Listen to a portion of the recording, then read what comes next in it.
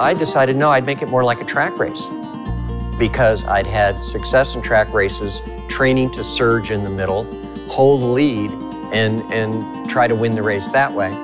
That moment comes in the race. Again, it opens up the way you visualize it a little sooner than I thought. I thought there would be a point in that marathon where if there were a pack running along, that they would kind of slow down, and then I would take off. Well, I'd actually trained to do that, just the same way I'd trained to run the 10,000 meters on the track.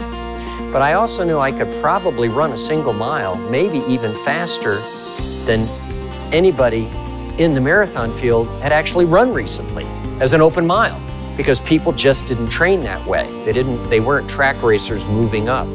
And so again, to look back and say, yeah, the plan was right. And is that luck? You know, is that planning? The old thing, you make your own luck? Well, in a sense it was, but it's everything coming together.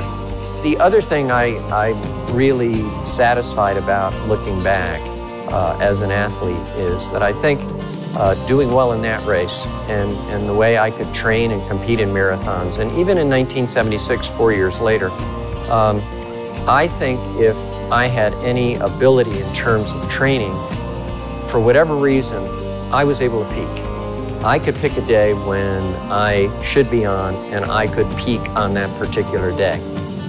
I think for whatever reason, as an athlete, when I was emulating other athletes who were sort of my mentors in terms of, you know, someone I would want to run like, I also learned from perhaps their weaknesses, you know, and that's the competitor. You look for someone's strengths and their weaknesses. And so I think, ironically, from Ron Clark, I learned, yeah, you can be in shape to set a world record, but you also have to be able to pick the day you're going to do it if you're going to do well in the Olympics.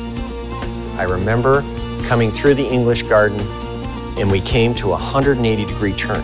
For whatever reason, we were going, and it was literally in a garden on the grounds of this castle. And we went in and turned around, and as I went around the outside of the pack, I expected everybody to sort of accelerate back up to race pace, and nobody was really accelerating. So I started to accelerate just the way you normally do, and I was in the lead. And I just thought to myself, okay, that's it. Here we go. This is where we're going to find out.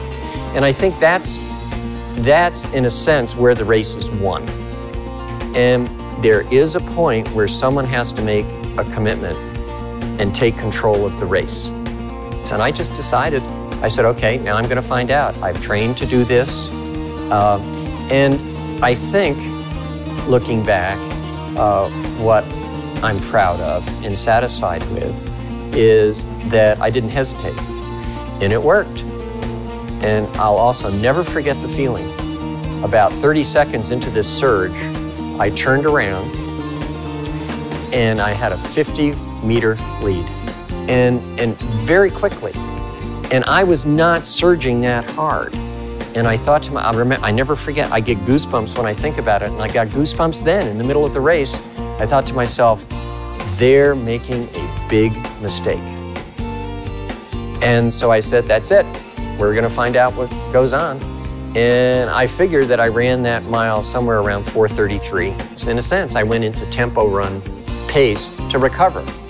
And I knew that I could run fast enough, if I had enough of a lead, that I could really, even if they started to gain a little bit back on me, I could recover. In essence, I was doing interval training in the middle of the race. I mean, that's what you do. That's how these races are won, I think. It's not the person who can run the fastest, it's the person who can run at that syncopated pace, and when it slows down to recover because everyone's run too fast for a certain period of time, and everyone's anaerobic, it's the athlete who recovers the most quickly at the fastest pace and then can go back into a race pace. That's the person who wins, and that's how I train. I knew about the marathon course in Munich because I had run every step of it several times, and I knew it was a marathon course of many, many turns. I knew if I got far enough ahead, I would be out of sight. And so the goal was not so much to get a lead, but to get out of sight.